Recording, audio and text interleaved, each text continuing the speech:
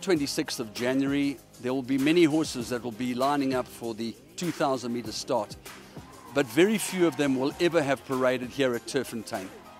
One of those horses is a horse called Legal Eagle. He's won 8 Grade 1 races, including 3 Lormeran's Queen's Plates, 3 Horse Chestnut 1600s, and of course he's been victorious in the richest race in the land over 2,000 meters. He also won the South African Derby, just for good measure, over 2,450 meters as a 3-year-old.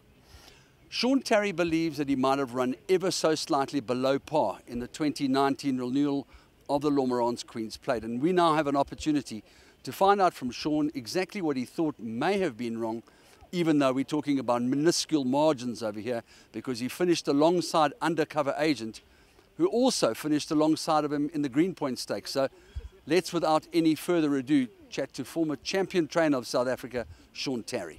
Going into the race, we were pretty confident, Andrew. I don't want to be seen to be making excuses here, but saddling up the horse, you let us saddle him up very easily, which is not normally the case. You always have to be on your very best just to make sure that he gets saddled. He's normally quite difficult in the parade ring and going out. He was quite easy in the parade ring. He gave his usual spin in the chute, and then cantering down, he strode out beautifully, but just looked a bit lethargic, and confirmed that coming into the straight, where he was basically looked to me like the first horse gone.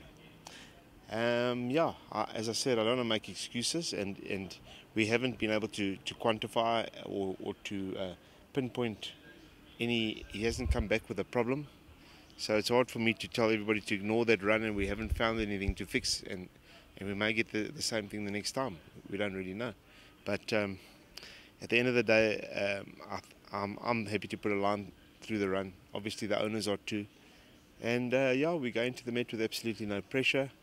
We know after winning 3 Queen's Plates, he hasn't managed to pull it off, so we're not fooling ourselves at all. But at the end of the day, we don't feel that we've found anything sufficient to pull the plug at this stage. Maybe an opportunity for Lyle, no pressure on him. And I've always really wanted to give this horse a chance come from the back of the field in a 2000, and let's just see. Gives me the opportunity to do that, and if it doesn't work, it doesn't work.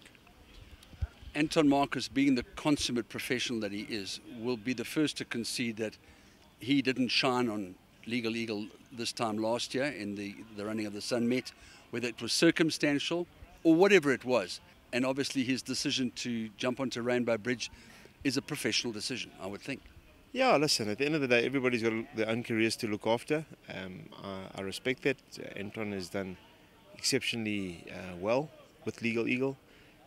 He always points out on a regular occasion how many Group 1s he's won for me. So, we can't knock Anton at this stage of the game. And I'm happy for Eric at the end of the day. Eric's been a good friend of mine, and maybe the change works well for him. I know people have told me the deal was brokered beforehand. I refuse to believe that. And, let them enjoy their race. Okay, let's get clinical for a second, because Undercover Agent and you finished so close together in the Greenpoint Stakes. Exactly the same thing happens in the Lormeran's Queen's Plate. Rainbow Bridge, who has a fast pace in the Queen's Plate, now improves probably the same distance that he might have improved if there'd been a good pace in the Greenpoint. We don't know that. It's an imponderable. But the horse that really, really improved was Do It Again. Is that how you read the race? Listen, I haven't overanalyzed it. It took me a long time to re-watch this race. It was not a race that I was charging to look at replays.